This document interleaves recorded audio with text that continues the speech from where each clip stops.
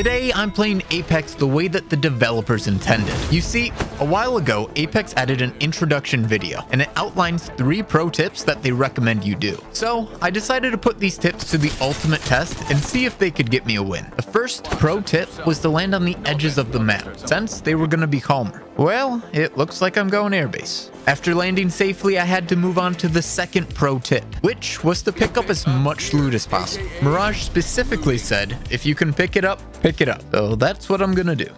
Even though I don't need half of this stuff. After filling my inventory and scanning the surrounding area, I moved on to the final step.